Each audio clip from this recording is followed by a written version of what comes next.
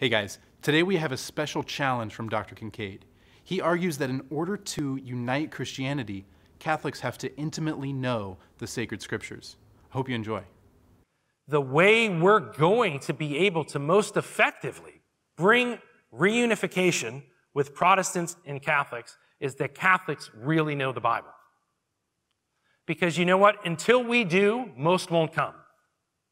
Now, I say that as a convert myself, and my father-in-law is the president of Covenant Seminary in St. Louis, which is one of the biggest Protestant denominations in the United States, or at least Protestant seminaries, and the denomination is the Presbyterian Church in America. I have a profound love for the heritage I got there because I was soaked in Scripture. And Protestants love the Bible, and so they should. Particularly Calvinists, Lutherans, Wesleyans. These traditions are soaked in the Bible.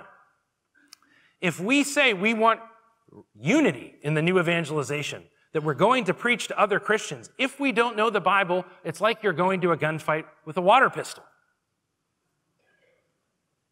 And I think a lot of Catholics go with super soakers. It's time to take a gun, right? And the gun is the Word of God. But we have to also use the gun on Catholics. Right? Biblical catechesis also has to start with a new evangelization, because with the new evangelization, what's it about? It's teaching the faith to fallen away Catholics. What often happens with fallen away Catholics? They either are poorly catechized or they're converted by Protestants.